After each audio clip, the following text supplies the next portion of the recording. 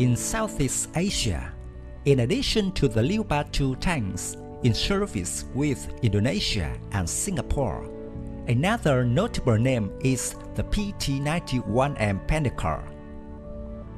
According to Malaysia Military Power, PT-91M Pendekar is the most modern main battle tank of the Malaysian Army today and was once the king of tanks in Southeast Asia until the arrival of Leopard II of Singapore and Indonesia. However, in terms of overall strength, PT-91M is still a formidable opponent on the battlefield.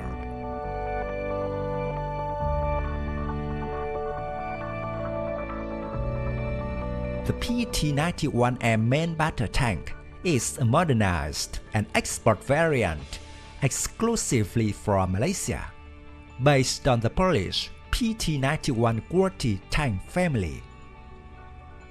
The PT-91, on the other hand, is an improved version of the former Soviet T-72M1 model. However, the PT-91 still has its own characteristics compared to the T-72 variants in some other Eastern European countries. The first public presentation of PT-91M took place on August 31, 2005 in Kuala Lumpur during the big parade on Malaysian Independence Day.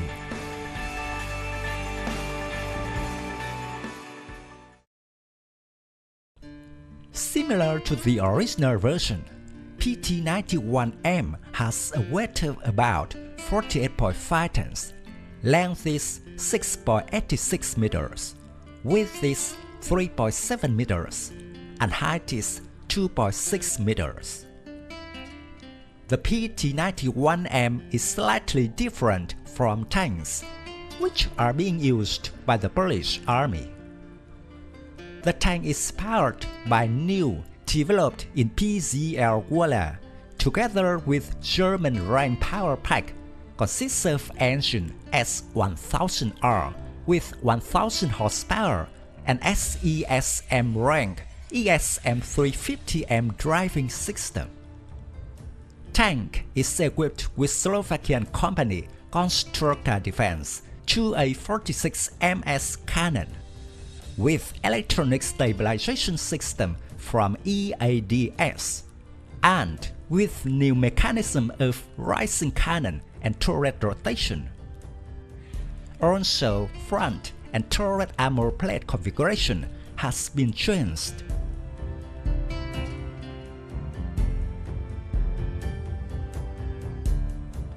PT-91M is equipped also with Second 7 12-fire control systems, with Panoramic Commander Surveillance Device VIGY-15. Also, armor has been changed by strengthening it.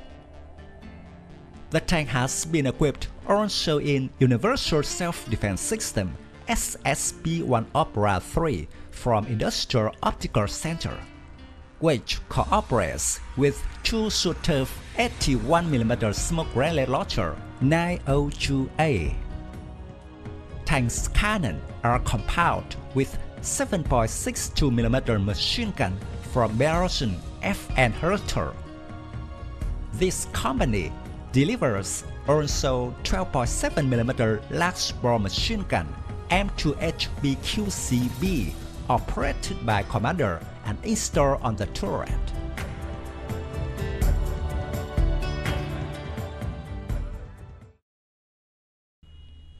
In the tank, also many construction changes were implemented.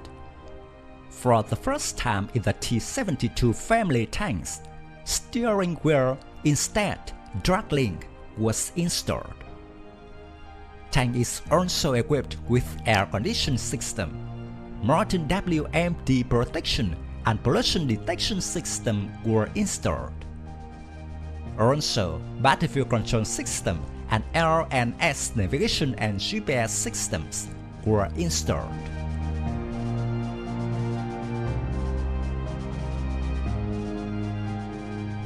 The crew of the PT-91M consists of 3 soldiers, including the driver, gunner, and commander. Thanks to the automatic loader system, this also allows the PT-91M to have a faster rate of fire than some other tanks. It can fire with a rate of fire of 8 to 10 rounds per minute, with 40 shells available on the vehicle.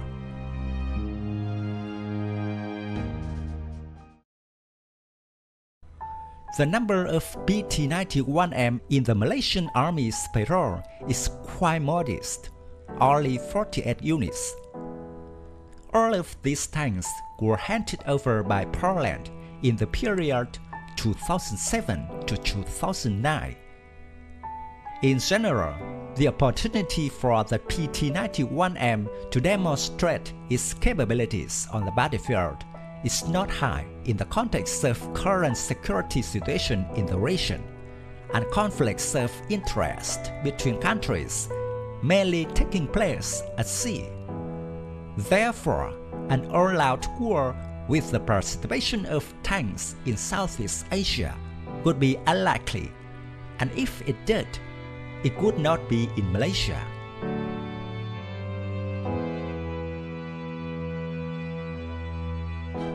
With its features, PT-91M Pendekar is still considered a dangerous tank, meets the requirements of modern warfare, and is one of the most modern tanks in Southeast Asia today.